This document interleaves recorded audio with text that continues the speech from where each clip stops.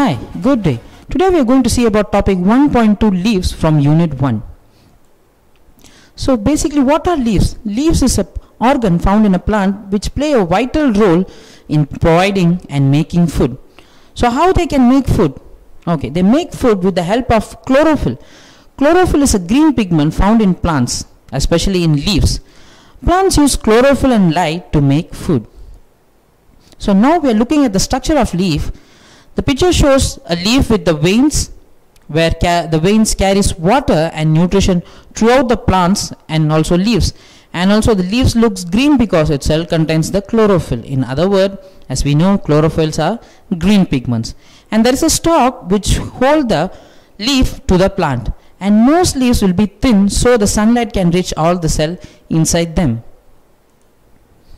So now we are looking at inside of the leaf. In other words, it's a cross section of leaf so that we can see the layers of cell and also the upper layers and bottom layers found in the leaf. So the upper layers and the bottom layers are called upper epidermis and lower epidermis. So the upper epidermis is coated by a waxy layer to avoid evaporation. And the first layer in a leaf is palisade layer, which contains cells that do most of the photosynthesis.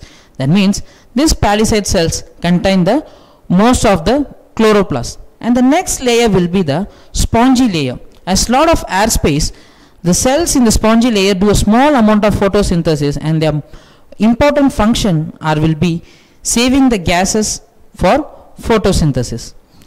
And at the end, at the lower epidermis, you can see stoma. In the plural, it's called stomata. It's a tiny hole which also known as a guard cell, which all sort of gaseous exchange take place here.